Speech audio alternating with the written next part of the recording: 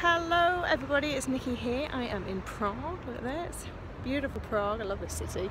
I'm here for a couple of days doing some work here, and I wanted to share a video of you to talk about some learnings that I got from the event we did the other night. We did our fantastic Trailblazer Tribe live event in London, and if you weren't there, I thought I'd share something that came out of it that became really crystal clear to me that all creatives need to think about.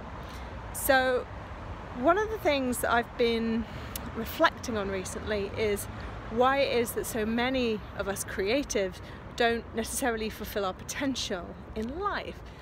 And I think it's a number of things. One, many of us have to make money, and that can distract us from doing the work we really long to do.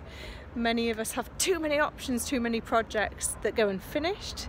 And the other thing is many of us aren't particularly good at planning. So I asked a question at the event that really bottom lined what we should all be thinking about with our careers or our businesses. And that question is simple. It is, if you go into the future 5 years, what's the thing that you most want to be known for? So for example, if someone were to write an article about you in 5 years' time, what would you dream of them saying about you? Now that question is really useful because it gets you to really hone in on your priorities in life.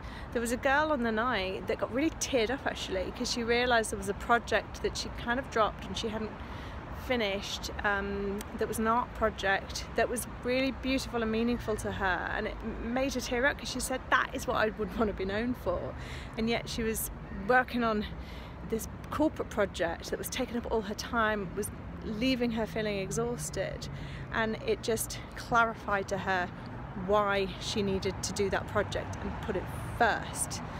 And I think we should all be thinking like that. It's a simple way of thinking of your strategy or your vision in life, and it's the first step to a really good plan actually.